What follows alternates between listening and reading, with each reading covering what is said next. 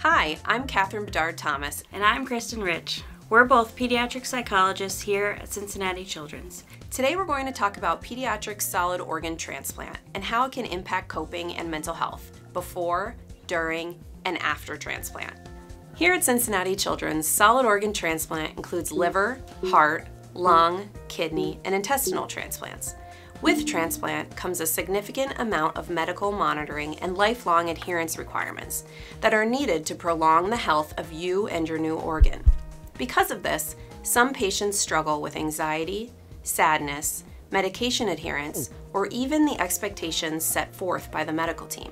At Cincinnati Children's, we offer our transplant families a well-rounded psychosocial team of psychologists, social workers, child life specialists, pastoral care, and school intervention specialists. During your pre-transplant evaluation, a psychologist will meet with you and your family to establish a relationship and learn about your unique situation. They can also help you process your experience and aid in the communication with your medical team to help clarify information. It's important to note that your feelings, concerns, and questions may change over time and with experience. Over the course of your transplant journey, there will likely be ups and downs. For example, you might experience tearfulness or excessive worry, fear about coming to the hospital or having a medical procedure, irritability, withdrawal from preferred activities, poor sleep, not wanting to be away from home or your family, safety concerns, or concerns about your development. These are all issues we can help you with should they come up for you.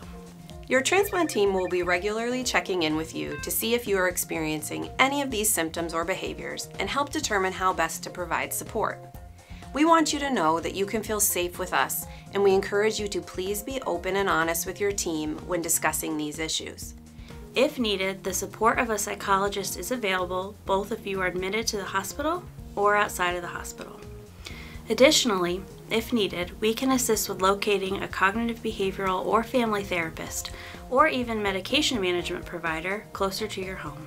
Thanks for watching. If you'd like more assistance with accessing mental health resources, please talk to your transplant coordinator, physician, or social worker.